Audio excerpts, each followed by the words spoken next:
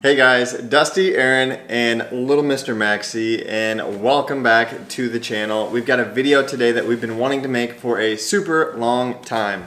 Yes, so you may have seen that we just got back from a recent trip to New York City, and we made it through the Big Apple with a little baby. Yes. So we thought we'd share with you guys our top 5 tips for travel with a toddler or baby. So we wanted to give a quick shout out to buybuyBaby.com and thank them for teaming up with us and sponsoring this video. So all of the gear that you'll see in this video we have purchased either online or in store at buybuyBaby. So travel tip number 1, let's just get into my favorite thing, the gear. He's a total gear guy. I have always been all about the gear. So one of the probably most important things that we've come to realize we need, that's actually right here behind us, is our pack and play or play yard. So we will link the one that we really recommend in the description below, but this is something that you are going to need. Even if you're in a hotel room, you're gonna need a place for your little one to be contained and kind of confined, and a place that you can throw their toys in and just let them go.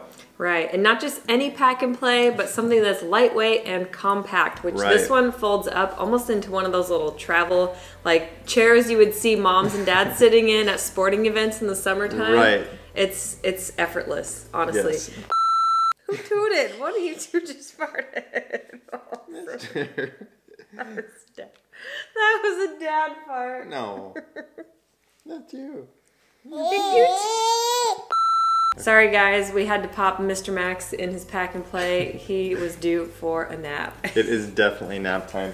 You might see some balls or some hands right here, but I'm pretty sure he's going to be quieting down real soon.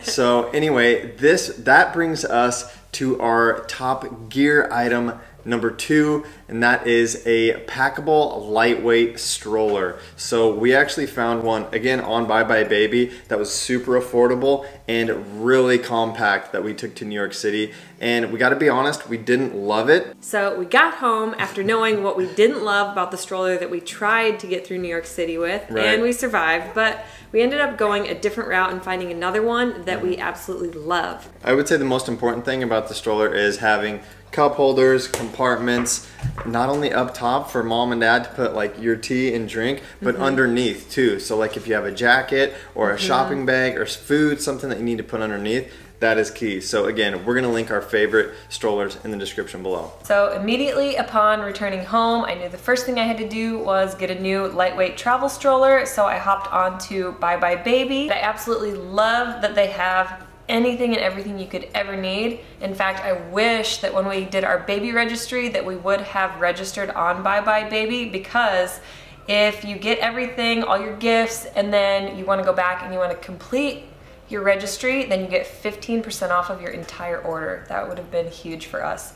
That being said, I've got a stroller in the cart that I really, really love, and the thing that has helped me the most is that not only do they have the best assortment, they have something for every budget, and on top of that, reviews. It's really helpful to hear from other users, other moms, other parents, that what worked for them, what didn't work for them. So I know with our travel stroller, the most important thing that we would have liked to had is like a tray for 2 drinks. The trays that we had in ours was like all flimsy and it fell apart.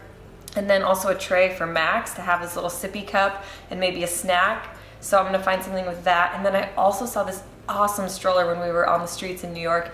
This mom had a stroller and her little toddler was standing behind. There was like a platform on the stroller and he was standing up.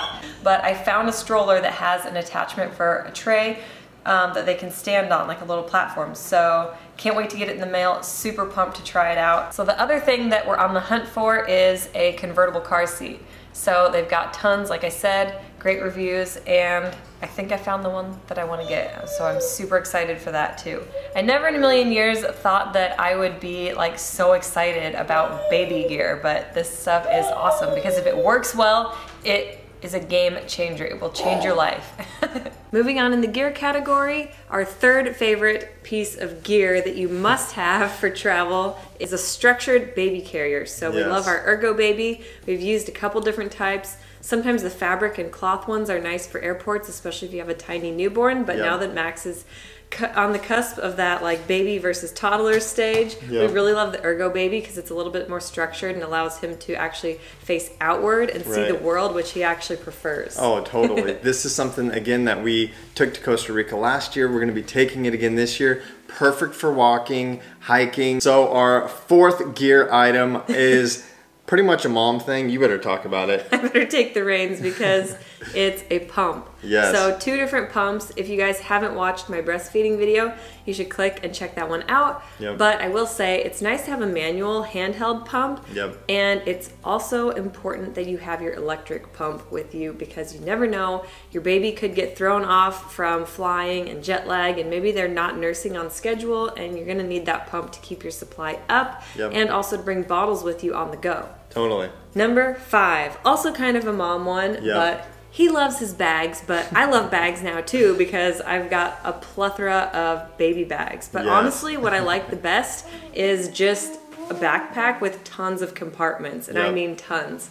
Any little compartment and zipper pouch you can hold different things in, whether you're using a pacifier or wipes or diapers or another change of clothes. Make sure that you not just have a change of clothes for your baby in case of blowouts or burp ups. You also want one for yourself because trust me, we've both gotten it before. Cool. Gear done. Moving on to travel tip number 2. Numero 2. Planes, trains, and automobiles and how to navigate each. I would say the most important thing, especially if you're on a plane or a train, is to have an aisle seat. So whether you have to use the restroom, change a diaper, or just get up and bounce around a little bit, you're going to want to have an aisle seat because getting over someone with an infant is not safe or easy. So something that's always on the forefront of my mind with travel is germs, whether it be on the airplane, in the airport, or even at your final destination. Big cities especially feel extra dirty compared to where we live. So I would say 2 things. Either get over it, which we have really done as of late. We're not germaphobes as much as we used to be. I used to carry around a big old thing of hand sanitizer in my back pocket, in my car, everywhere. But we don't use it anymore because the alcohol can actually harm you. It kills both bad and the good bacteria that's actually helping your immunity. So either get over them or use some kind of essential oil blend. I love to bring a little travel like spray bottle with a blend in it, or a roller bottle. You can also bring like a lavender one and rub it on. That can be great for yourself and for kiddos to keep them in their sleep routine. Totally.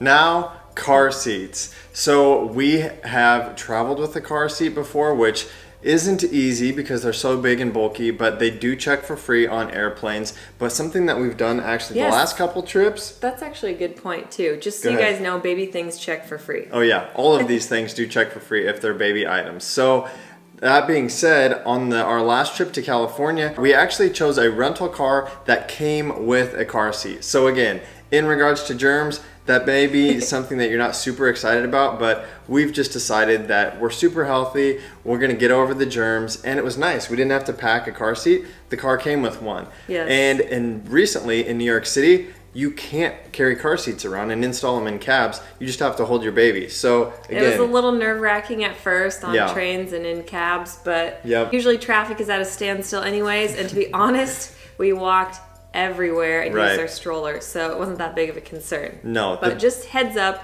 things to know, especially if you're going to a big city like New York. Tip number 3 for traveling with your baby and or toddler is all about feeding and breastfeeding. So this kind of blends from planes, trains, and automobiles into feeding and breastfeeding because my biggest tip for flying is to nurse during takeoff and landing. This can really help your baby's ears to adjust and adapt to the changes in cabin pressure to make sure that they aren't having any discomfort, headaches, earaches, anything yucky like that. But we're so lucky that Max is a thumbsucker because he self-adjusts all the time.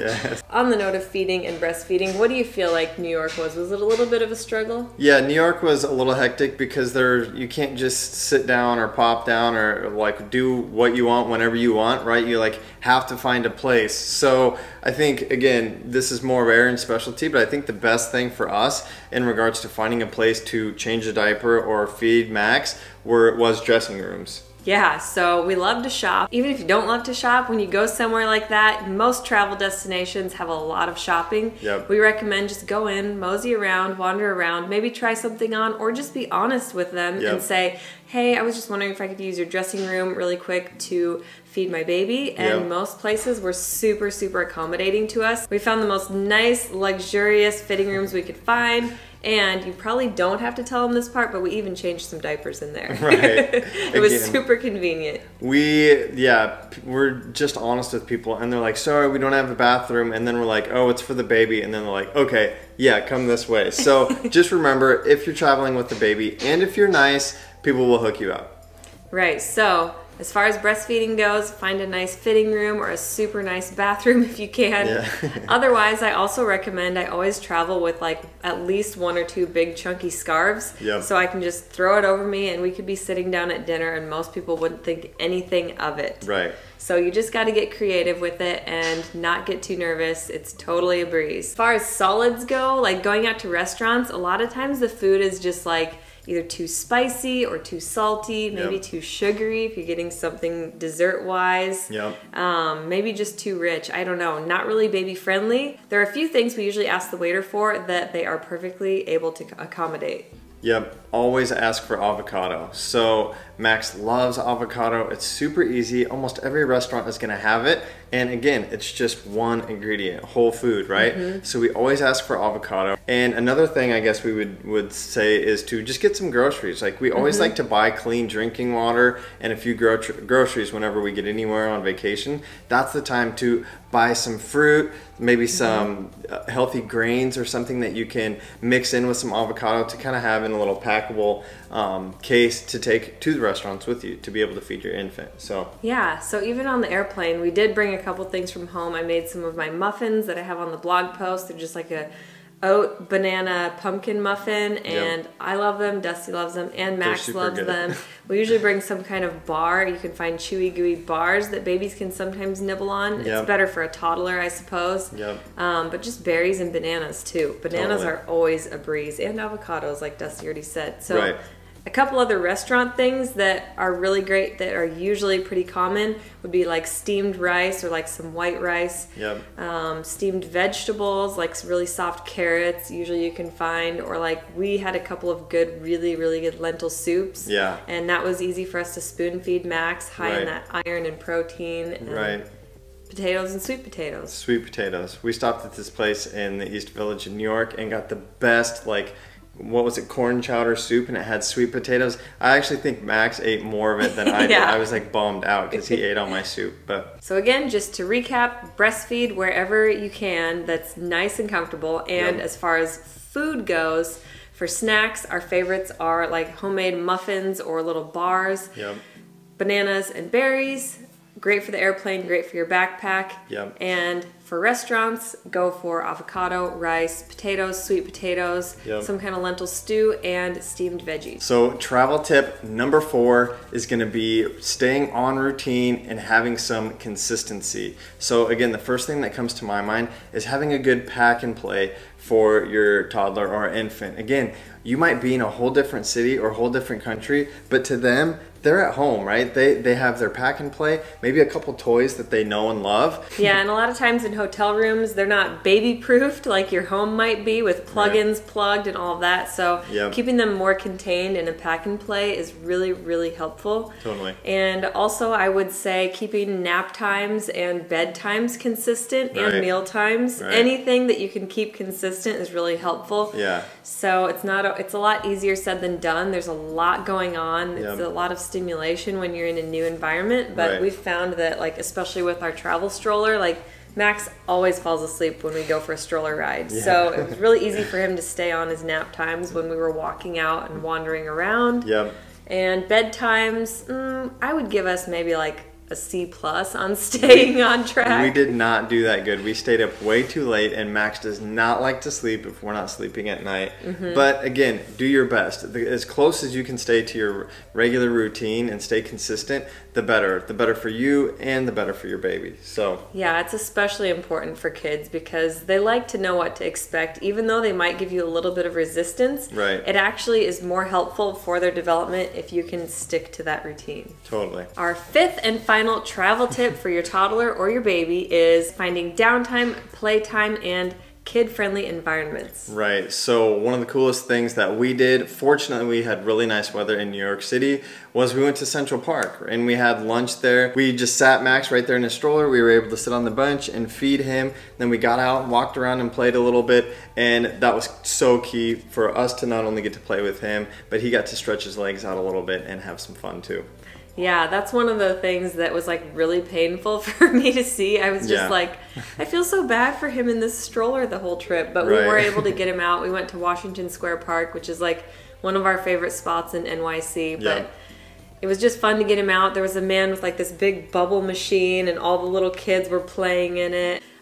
There's playgrounds at parks usually if you're into that too. Totally. Other options would be like a children's museum. Again, there's going to be attractions that are family friendly almost in any big touristy city. Right. So like a children's museum, like I said, or where else did we go that was fun? Well, we went to the Guggenheim Museum. So again, maybe not something that's super kid friendly, but it's a little bit more peaceful, a little bit more calm. You can again use the restroom, get the baby out, let him walk around a little bit, stretch his legs, and yeah, places like that are just a nice break from the chaos of like the streets and the shopping and the restaurants and stuff like that. So highly recommend nice quiet museums. Yeah, that was the perfect place for him to have a nap time too, because it's a little more chill and dimmed down. I can't wait to go to an amusement park and like ride some rides. Like when is this little man gonna be tall enough to ride the fun rides? Not That's for a what while. I can't wait for. So we hope you guys enjoyed these top 5 travel tips and some of the clips that we shared from our travels. Right, if you guys want to see more travel videos, if you're into these family friendly ones, give this video a thumbs up. It really, really helps our channel out and we appreciate it so much. Yes. We'd love for you to join the EatMoveRest fam. Hit that subscribe button and click that bell to turn on your notifications. Follow us on all forms of social media at DB Stanzik, at Erin Stanzik. Leave us some love in the comments. Yes. And Max might have just woken up. He is like kicking and screaming again, so we're gonna have to get back to it. And also, be sure to share this with anybody you know who it might help. Totally. We would appreciate it so much, and we know they will too. Right. Eat, move, rest your best. Peace. Bye, guys. And thanks again to buybuyBaby for sponsoring this video. We're Dusty, Erin, Max, and Bo, and we're the Stanziks. We aspire to live a plant-centric, faith-forward, healthy lifestyle and welcome all of the adventures that accompany it. Join us every week as we blend, chop, juice, run, lift, ride, and master our minds in between on the ultimate quest to find better balance, deeper connection, and true happiness within.